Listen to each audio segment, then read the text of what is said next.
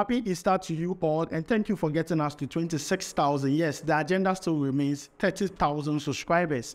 In today's video, we are going to talk about Jordan Ayew. Yes, I just don't like how we Ghanaians are treating Jordan Ayew. Put yourself in Jordan Ayew's shoes. He scored 2 goals yesterday, and then no one is talking about Jordan Ayew. It's as if we don't know Jordan Ayew scored 2 goals for Crystal Palace yesterday against Leeds.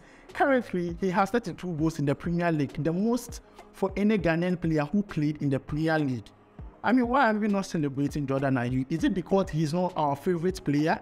He's not Kudus, he's not Thomas Partey, so we're all quiet about it, which is not the way to go. I mean, we need to celebrate these players, these Black Star players, but we are so quick to bash them, especially the Ayews. We are so quick to bash them if they don't perform well for the Black Stars, but we don't give them their due credit when they do well either for the Black Stars or when they do well for their club level. If Kudus had scored a goal for Ajax, the whole Twitter TL or the timeline would be talking about it even till today. But because it's not Kudus, it's because it's not Thomas Partey and it's Jordan Ayew, everybody is quiet about it. Jordan Ayew is really performing very well under the new coach, Roy Hodgson.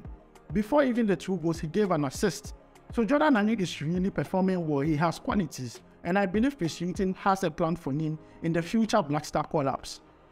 If we don't celebrate these players, I don't know who else would celebrate these players for us.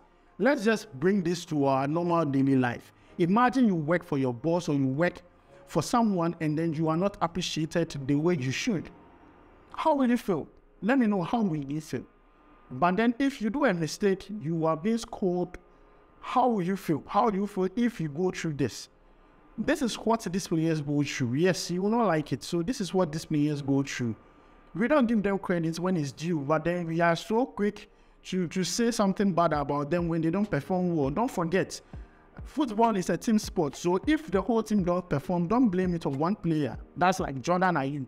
It's as if we have selective outreach for the Ayews. If there's a problem wrong with the Black Stars, we look for a way to blame the Ayews. I just don't like how Ghanaians are really treating the Ayews. Yesterday, he scored 2 goals, and everybody was quiet about it because it's not their favorite player. If it was Thomas Partey who scored a goal for Arsenal, we will be talking about it till date. Unlike you, we would be talking about it till date. So Jordan Ayew reacted to his goal. He scored the 2 goals he scored yesterday, and this is what he said. So after the game, Jordan Ayew reacted to his goal, and this is what he said. He said, "It is hard to explain. We did a good game. We started a bit shaky, but overall, we kept on doing what we did last week. We know we have quality going forward. We are very quick, strong, and skillful. We created chances and managed to score these 5 goals." This is what Jordan Ayew had to say after scoring 2 goals for Crystal Palace. If you will not celebrate Jordan Ayew, he will celebrate himself. So please, let's give credit where credit is due. Let's stop that favoritism and their selective outreach. We pour on these Black Star players. Like human beings like us, they go through a lot. So let's just stop that. Now let's talk about Mohammed Salisu. Yes, Mohammed Salisu has not been playing some games for Southampton this season. After his injury, he's fit to play some games, but Southampton are not using Mohammed Salisu. And then reports reaching us is that Southampton are intentionally not playing Mohammed Salisu over lack of commitment. Now, this is the reason why Southampton has refused to play Mohammed Salisu. Per reports, Mohammed Salisu has been left out of the recent Southampton squad due to doubt over his commitment. The club opened first talks about his new deal over a year ago, but Salisu's preference has been to wait until the end of the season. So yes, it is likely that Salisu would end his deal at the club, which expires in June 2024. Just to talk about this a bit, Southampton and then Salisu's situation is quite funny because Southampton is battling for relegation. I mean, this is the right time to use your players that are on form. You have to put aside petty disagreement and play those players. If you are out of the relegation zone, then you can come and deal with these issues. You don't bench a player because of commitment over contracts.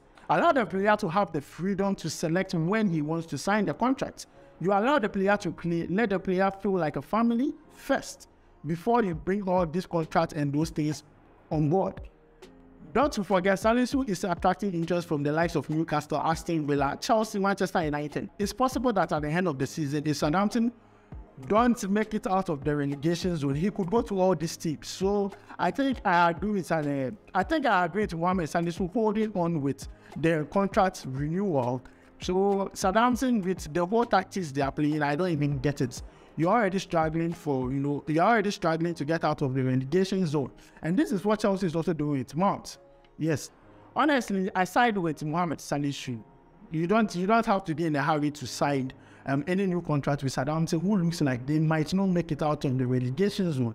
So I just agree with Mohammed Salisu on this particular issue. Guys, let me know what you think about these two stories down below.